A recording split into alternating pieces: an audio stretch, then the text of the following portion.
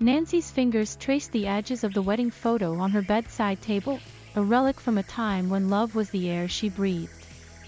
At 26, she had become a wife to Adam, her charming boss who swept her off her feet. Their courtship had been swift, their connection undeniable. As she stirred her tea in the cozy kitchen, Nancy reminisced about the early days of their relationship, the stolen glances in the office, the shy smiles that spoke volumes. When Adam proposed, it felt like the natural progression of a love story written in the stars. However, as the honeymoon phase faded, unexpected requests started to creep into their married life. One evening, as they shared dinner, Adam's eyes bore into hers with a seriousness that caught her off guard. "Nancy, I've been thinking," Adam began, his tone measured.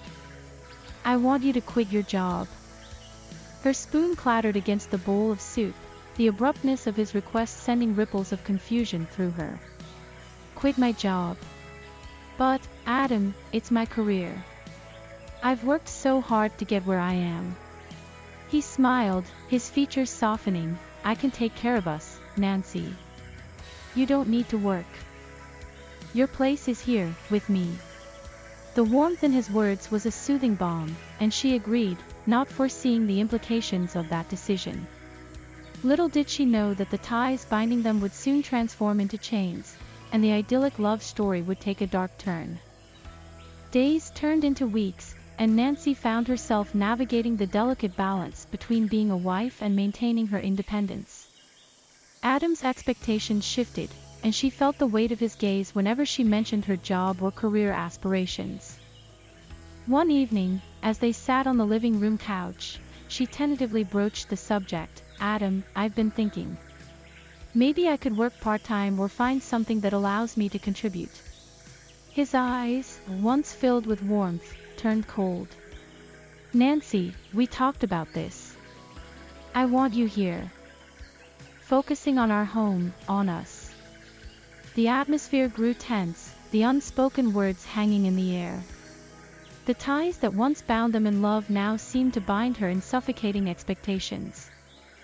As the night unfolded, Nancy couldn't shake the feeling that the fairy tale she once believed in was slipping through her fingers, replaced by the rigid expectations of a husband who sought control over every aspect of her life. Nancy's days morphed into a scripted routine, with Adam's expectations dictating her every move. The once tender love they shared twisted into something unrecognizable. The realization struck her when a bout of illness confined her to their shared bed. Weak and feverish, Nancy had expected a modicum of compassion from Adam.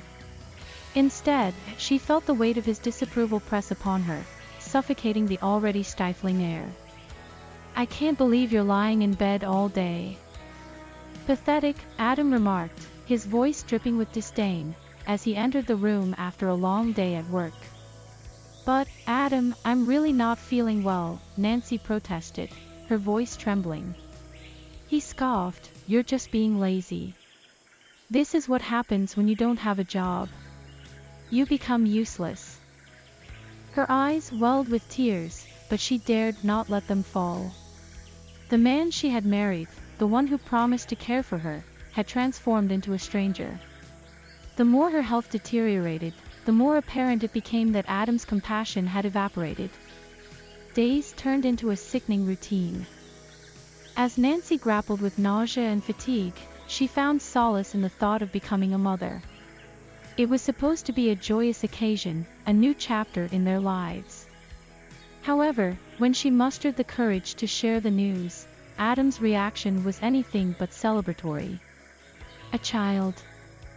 What have you done?" he barked, his characteristically calm tone replaced by a tone she had never heard before. Stunned, Nancy stammered, "I haven't been to the doctor yet, so it's not confirmed, but I thought we'd be happy about it." Adam's face darkened, and he retorted, "A child? Damn, this is the worst. If you're going to have it, raise it yourself. I don't want anything to do with it." His words hung in the air, suffocating the joy that had bubbled within her just moments ago. The room that was once filled with dreams of a growing family now echoed with the harsh reality that her husband, the man she had vowed to share a lifetime with, wanted nothing to do with their unborn child.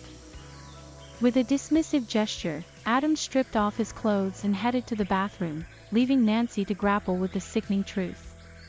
As she lay there, the weight of her illness combined with the emotional turmoil, and the room spun with a nausea that had nothing to do with her physical condition. Nancy, grappling with the emotional turmoil of her deteriorating marriage, couldn't shake the feeling that something was amiss. The lingering suspicion led her to search for answers, and she decided to investigate Adam's behavior more closely. One day, as she gathered his clothes for laundry, a piece of paper fluttered out of his dress shirt pocket. Curiosity gnawing at her, she unfolded it to reveal a receipt from a motel. "What's this?" she muttered to herself, her hands trembling as she read the establishment's name. It was a motel, a place with no connection to their lives, or so she thought. As the shock of the discovery coursed through her, Nancy couldn't dismiss the nagging feeling that there was more to this than met the eye. The motel receipt, seemingly innocent, became a catalyst for her determination to uncover the truth. Determined to confront Adam, she waited for the right moment. That evening, as they sat in uneasy silence at the dinner table, she mustered the courage to break it. "Adam, we need to talk," she said, her voice steady despite the storm raging within her.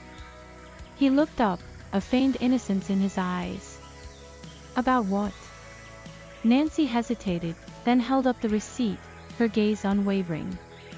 "I found this in your pocket. Care to explain?"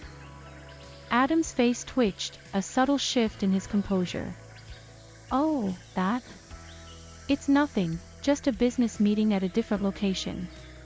Her eyes narrowed, a mix of disbelief and determination in her gaze. "A business meeting at a motel? Come on, Adam, I'm not naive." He sighed, realizing the gravity of the situation. "Fine, Nancy. It's not what you think." With a mocking smile, Nancy retorted, "Then enlighten me. What kind of business meeting requires a motel receipt?" Adam's eyes darted, his attempt to maintain control faltering. "It's complicated, okay? Work-related." "Complicated? Work-related?" Nancy scoffed, her patience wearing thin. "I deserve the truth, Adam." He leaned back in his chair, a smirk playing on his lips. "You're always so paranoid. Can't you trust me?" Nancy shook her head, determination etched on her face. "Trust is earned, Adam.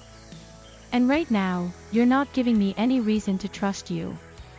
As the tension thickened, Nancy knew she was on the brink of uncovering secrets that could shatter the fragile facade of her marriage.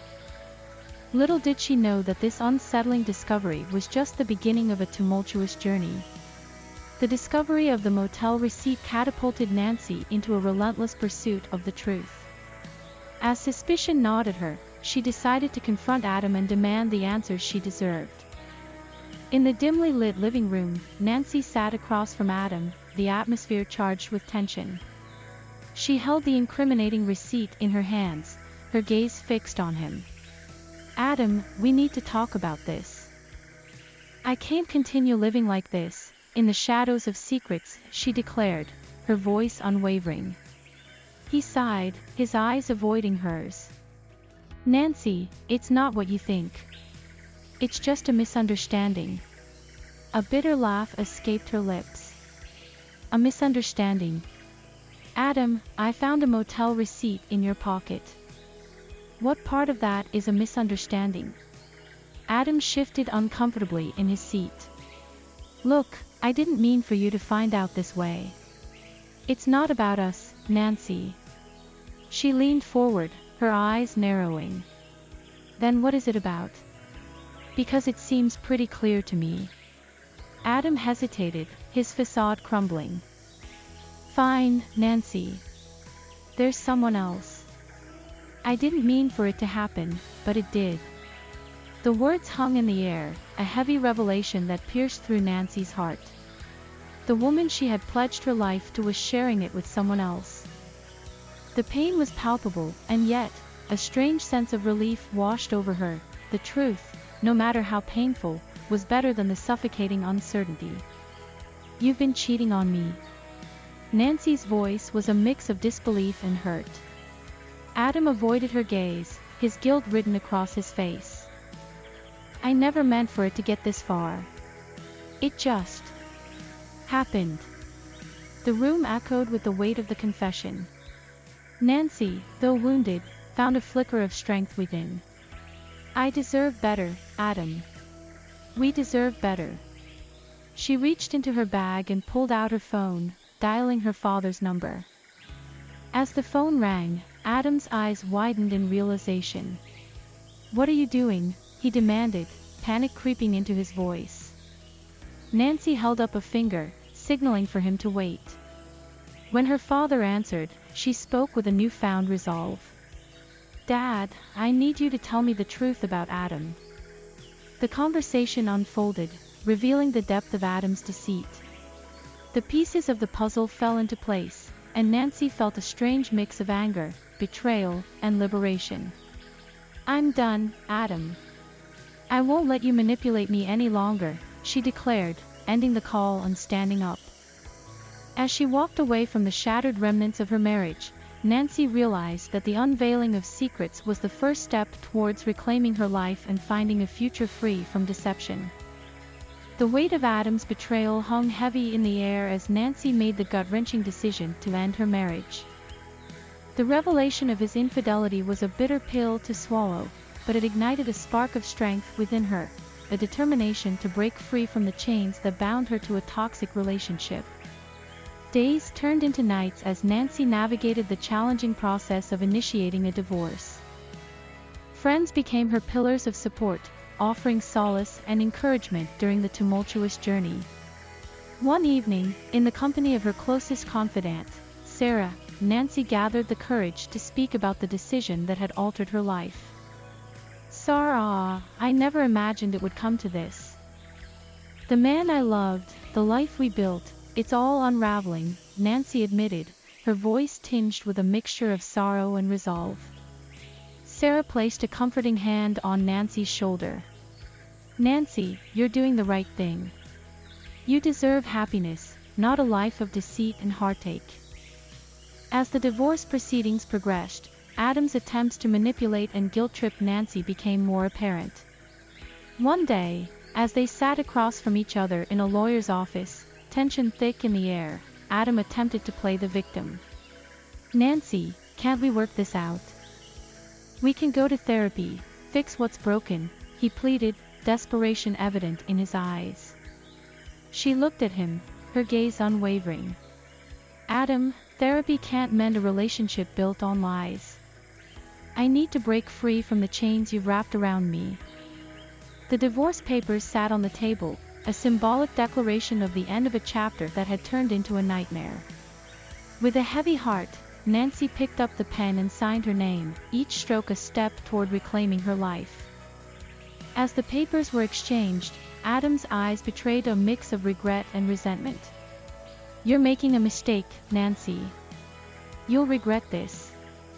Nancy met his gaze, her voice steady. "The only mistake was trusting you. I won't regret freeing myself from a life of lies."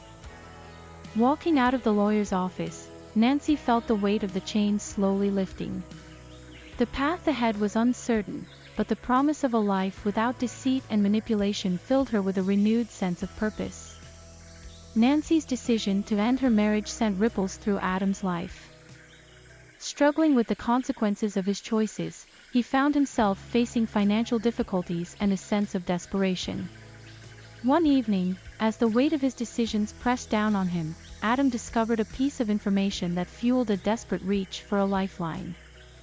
In a dimly lit apartment, cluttered with the remnants of a life unraveling, Adam paced back and forth. His once confident demeanor had crumbled, replaced by the shadows of desperation. The walls echoed with the hollowness of his surroundings, mirroring the emptiness he felt within. As he scrolled through his phone, searching for any semblance of stability, Adam's eyes widened at a particular news article. The headline screamed about a woman inheriting a multi-million-dollar company. Curiosity turned to disbelief when he recognized the woman in the accompanying photo, Nancy. His hands trembled as he dialed her number, the desperation evident in his voice when she answered. "Nancy, we need to talk. I've learned something that changes everything." Nancy, wary but composed, responded, "What could possibly change anything now, Adam?" "I know about the inheritance," he blurted out, the words rushing out in a desperate plea. "Nancy, I need your help. I'm drowning here, and I have nowhere else to turn." There was a moment of silence before Nancy spoke, her tone measured. "Adam, my inheritance doesn't change the past. I can't fix what you've broken." His desperation morphed into frustration. "Nancy, please. I'm begging you. I've hit rock bottom. I can't survive without your help." A heavy sigh escaped her lips. "Adam, your troubles are not my responsibility anymore. I suggest you find a way to stand on your own." The call ended, leaving Adam in a state of disbelief and resentment. He couldn't comprehend how the tables had turned so drastically. The woman he once controlled was now the gatekeeper to a lifeline he so desperately sought. Determined to appeal to her empathy, Adam sent a barrage of messages, each one more desperate than the last. "I thought we meant something to each other," he pleaded, his words a mix of regret and manipulation. Nancy, however, remained steadfast, her responses concise. "Our marriage ended for a reason, Adam. I can't fix what you've destroyed. It's time for both of us to move on." The desperate reach for salvation clashed with the realization that the consequences of his actions were inescapable. Adam, once the orchestrator of control, found himself at the mercy of a woman who had reclaimed her autonomy. Nancy's resolve to move forward strengthened as Adam's desperate attempts to regain control intensified. With the weight of her inheritance and newfound independence, she made a conscious decision to block the past and build a future free from the toxic shadows that had haunted her. In her newly rented apartment, filled with the echoes of a fresh beginning, Nancy contemplated the messages and missed calls from Adam that had flooded her phone. As she scrolled through the relentless pleas and attempts at emotional manipulation, a sense of determination overcame her. "I can't let him drag me back into the darkness," she muttered to herself, her fingers poised over the screen. Ignoring the persistent buzzing of her phone, Nancy proceeded to block Adam's number. It was a symbolic act, a declaration of her commitment to severing ties with the past that had held her captive. The silence that followed brought a sense of relief, a newfound tranquility in reclaiming control over her own narrative. Days turned into weeks, and Nancy immersed herself in the process of rediscovering her identity. She rekindled old friendships, explored new hobbies, and embraced the support system that had stood by her through thick and thin. One evening, as she shared a meal with her friend Sarah, the topic inevitably shifted to the recent events. Sarah, with genuine concern in her eyes, asked, "Nancy, are you sure you're okay?" Blocking him was a big step. Nancy nodded, a sense of empowerment in her response. "Sarah, I can't let his past actions dictate my present. I've blocked him, not out of spite, but out of necessity. It's time to close that chapter." Her friend smiled, acknowledging the strength in Nancy's words. "You're resilient, Nancy.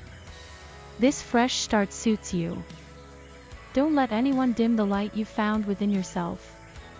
As the days unfolded, Adam's attempts to reach Nancy continued through various channels, emails, social media messages, and even letters sent to her new address.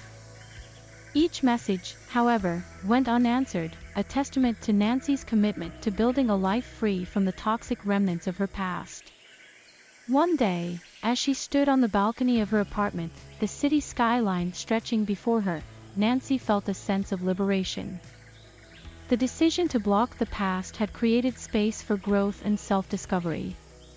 The scars of a tumultuous marriage were healing, replaced by the promise of a future built on resilience and newfound independence. With Adam firmly blocked from her life, Nancy embraced the prospect of a fresh start. The echoes of the past were fading, replaced by the anticipation of a new chapter. As she navigated the uncharted territory of independence, unexpected opportunities began to unfold. Nancy's days were filled with a renewed sense of purpose. In her pursuit of self-discovery, she found solace in pursuing long-neglected passions. A chance encounter at a local art class introduced her to Marcus, an artist with a contagious zest for life.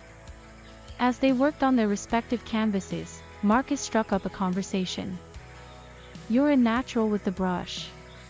What brought you here?" Nancy smiled, grateful for the genuine interest. "Life brought me here. A new beginning, you could say." Their connection grew beyond the strokes of paint on canvas. Marcus became a beacon of support, helping Nancy navigate the uncharted waters of her newfound independence. One day, as they sat in a cozy coffee shop, Marcus asked, "Nancy, what's next for you? Any plans or dreams you've been itching to pursue?" Nancy pondered the question, her gaze fixed on the swirls in her coffee. "I want to explore, to build a life on my terms. Maybe even travel, see places I've only dreamed of." Marcus grinned, his eyes reflecting encouragement. "That sounds like a plan.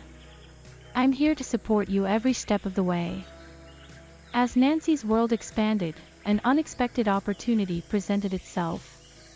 An old friend from the art class, Julia, introduced her to a project that aligned with her interests. The project aimed to empower women through art, giving them a platform to express their stories and reclaim their narratives. In a meeting with Julia and the other artists involved, Nancy found herself animatedly sharing her vision. "Let's create something beautiful, something that empowers others to rise above their challenges. A new beginning for everyone involved." The project took shape, becoming a catalyst for personal growth and community building. Nancy's journey of self-discovery now intertwined with a collective narrative of resilience and empowerment. Meanwhile, the echoes of Adam's desperate attempts to reach her faded into the background. The blocking of his past actions had opened the door to a future filled with possibilities. With each stroke of the brush, each word shared in the company of newfound friends, Nancy embraced the essence of a new beginning, a chapter of her life that promised growth, resilience, and the unwavering pursuit of happiness. As Nancy delved deeper into her journey of self-discovery, she couldn't escape the shadows of her past entirely. The echoes of a tumultuous marriage lingered, prompting her to confront the remnants of a life she had left behind. In facing these shadows, Nancy discovered a reservoir of strength within herself. One day, as she perused a local bookstore, a familiar face caught her eye. It was Lisa, a former colleague from the mobile company where she had worked before meeting Adam. The memories of that workplace, both positive and painful, rushed back. Lisa approached with a warm smile. "Nancy, long time no see. How have you been?" Nancy hesitated, the shadows of the past flickering in her eyes. "Lisa, it's been a journey. A lot has changed." As they chatted over coffee, Lisa couldn't help but ask, "How are things with Adam? I heard about the divorce." Nancy sighed, realizing she couldn't escape the conversation entirely. "It was necessary, Lisa. I needed to break free from a toxic situation. Now, I'm focused on building a life for myself." Lisa nodded understandingly. "You deserve happiness, Nancy.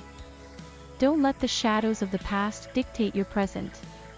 Encouraged by Lisa's words, Nancy decided to confront another lingering shadow, the company where she had once worked. With determination in her heart, she reached out to a few old colleagues who had remained friends. During a reunion with them, the topic of her departure and subsequent divorce naturally surfaced.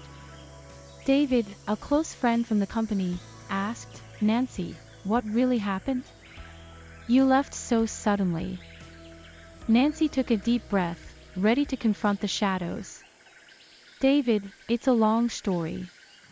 Adam and I had differences that I couldn't overlook. Leaving the company was a part of reclaiming my life. David frowned, empathy in his eyes. I had no idea, Nancy. I'm sorry you went through that.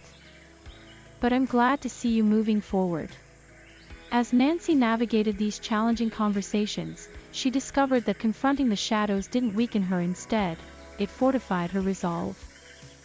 The whispers of judgment and speculation were overshadowed by the support of those who genuinely cared for her well-being. In a pivotal moment, as she walked past the building that once held both her dreams and struggles, Nancy realized the significance of her journey. Confronting the shadows doesn't erase the past, but it empowers me to define my future. As Nancy approached the culmination of her transformative journey, the metaphorical ashes of her past began to reveal the phoenix within. The final chapter beckoned, a testament to her resilience and the rebirth of a woman who had risen from the ashes of a tumultuous marriage. One evening, as she sat on the balcony of her apartment, gazing at the city lights, Marcus joined her. The night air carried a sense of calm, a stark contrast to the storm she had weathered. Marcus broke the silence, his voice gentle yet filled with admiration. Nancy, you've come a long way. I've seen you grow, rediscover yourself. It's inspiring. Nancy smiled, gratitude in her eyes. Marcus, you've been a beacon of support. I couldn't have done it without you. He chuckled, a warmth in his tone. You had the strength within you all along, Nancy. I just helped you see it. As the days unfolded, Nancy found herself drawn to a local support group for women who had faced similar challenges. In a circle of shared stories and shared strength, she realized the power of solidarity. During one of the group sessions, she spoke with newfound conviction. To all the women here, our pasts don't define us. We're rising from the ashes, stronger and more resilient. Let's embrace the journey ahead. The camaraderie within the group fueled a collective spirit of empowerment. These women, like Nancy, were rewriting their narratives, turning the ashes of their pasts into foundations for a brighter future. Another significant moment came when Nancy received an invitation to showcase her artwork in a local gallery. The project she had initiated, the one focused on empowering women through art, had gained attention. Julia, her partner in the endeavor, shared in the joy. Nancy, our project is making waves. We're not just reclaiming our stories, we're creating a platform for others to do the same. With the gallery exhibition looming, Nancy poured her heart into each canvas, each stroke a celebration of her newfound strength. As the opening night arrived, friends, colleagues, and even those from the support group gathered to witness the culmination of her journey. In a touching moment, Lisa, the former colleague from the mobile company, approached Nancy. I've been following your journey, Nancy. You've turned the page on a painful chapter, and tonight, you're opening a new one. Nancy nodded, gratitude filling her heart. It's a rebirth, Lisa. From the ashes, I've found my wings. The gallery echoed with whispers of admiration and inspiration. As Nancy's artwork spoke volumes about her journey, the attendees realized that this wasn't just an exhibition, it was a testament to the resilience of the human spirit.